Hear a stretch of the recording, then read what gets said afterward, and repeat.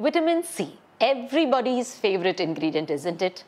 You wonder, should you be applying it? Should you be eating it? Should it be supplement? What form of vitamin C is stable?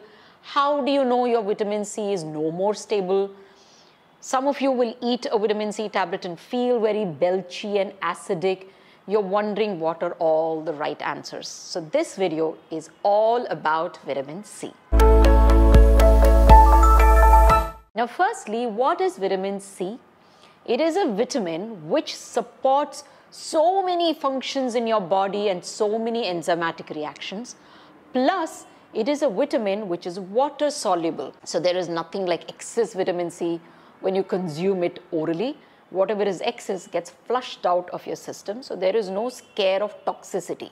So that's one thing I want you to get out of your mind. Now let's start with application vitamin C. Now what is the most stable form? It's called as Elle ascorbic acid is the most stable form. That's because it does not get deactivated or degraded very quickly. And almost around 75 to 80% of it is active, so it gets absorbed really well into the skin and works on your skin. Now, when should you be applying vitamin C? Is it day? Is it night? A lot of people say apply it in the day, then apply a sunscreen on top of it. All I want to say is, I'm sure the vitamin C that you have chosen might be stable, might be from a great company. Firstly, you don't know, right? Most of you, I am sure, are shopping vitamin C from whatever you saw online. So you don't know what is the vitamin C in it, number one. Two, you don't know if it is a credible company, science-backed, where they're really putting in what they're telling you is there inside that vitamin C bottle. Three, even if it is stable, why are you testing it? Why do you want to break it and see how stable it is? Not necessary. You need the vitamin C to work in your favor. Apply it when there is no too much sun, too much pollution, too much oxidative damage that's happening to it, where it is breaking down. You might as well wear it at night. Why are you wearing it in the morning? There are better things that you can wear on your skin in the morning.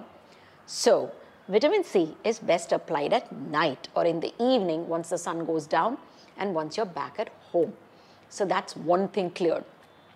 Two, can everyone wear vitamin C? No, because yes, it can benefit every skin, but at the end, do you remember what it is?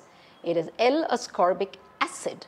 So if your skin is dry, is irritated, it is red, it is sensitive, for whatever reason the barrier is damaged, if you put vitamin C on that, it will burn your skin, which will lead to no good, because anything that burns, irritates and makes the skin red further is only going to make it pigmented.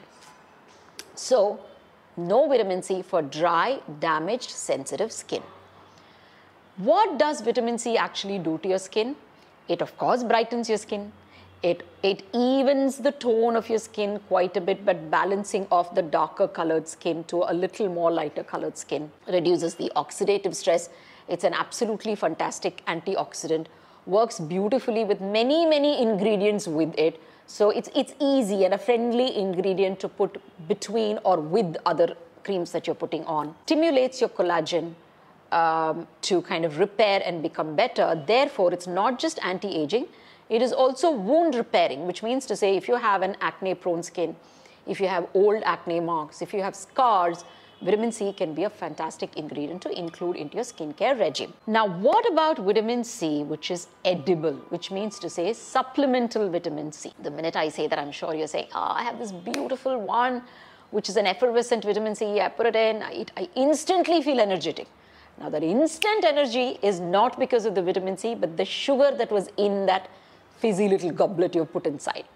Two, there is also a soda bicarb, which will simply add to your gut irritation and alter the gut pH, which you don't want to, because that can then affect the microbiome of your gut. You know there's a gut-skin axis, right? So you don't want to do that. And what about gummies? They look yummy, they taste yummy for a reason. And because they're gummies and there is cellulose in it, it can be great growing bacteria medium.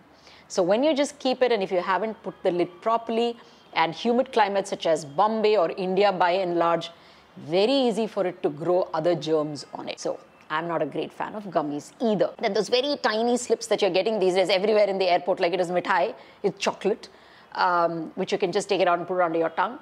Not at all. That's the best form only for a mouth freshener. It is so thin, it is impossible for us to put in enough anything into it, let alone vitamin C. Yeah, so that's not a great format. You know, I remember a little thing that I must tell you. While we were formulating one of our tablet called Hydrate, which is the most popular tablet from the Ra range, I was fighting with my production and my chemistry team saying, I cannot have the tablet so big, people cannot swallow it. And we had to fight to make the size small. So my whole point is we have just about, I think, 4 or 6 ingredients in Hydrate, power-packed ingredients. But to get that size, we had to literally fight and think and rethink to still retain the goodness. Now, can you imagine a thin slip having any ingredient at all in it? So that's a little side story. Never mind, we are back into vitamin C. So the best form of vitamin C is the tablet that you can swallow. So it is very easy, good old format of supplementation. Take a tablet, swallow it. Vitamin C is inside and it will work. A lot of people might tell me when I take vitamin C, I get a lot of blenching, a little bit of a heartburn, a little bit of acid reflux. Again, what is vitamin C? It's ascorbic acid. So it is going to cause you a little irritation if you already are prone to that. So the best form is to take a natural ingredient such as avla extract. You have an acerola extract, which is fabulous. You also have a grapeseed extract. You have orange peel extract. Any one of these or all of this in combination is a fabulous vitamin C source for everyone to consume, no matter what the age and no matter what the health condition. Like I said, vitamin C is so much more important than just looks. It helps your iron absorption better. It helps your antioxidant absorption better. It aids in wound repair. It aids in a lot of other things. So not only just for your looks and the skin and for skin to look bright, it is important for the overall health and well-being. So this long video. Now, how do you also, one thing I forgot to tell you when we were talking about application vitamin C is, how do you know your vitamin C is now gone rancid or it is now kind of got oxidized?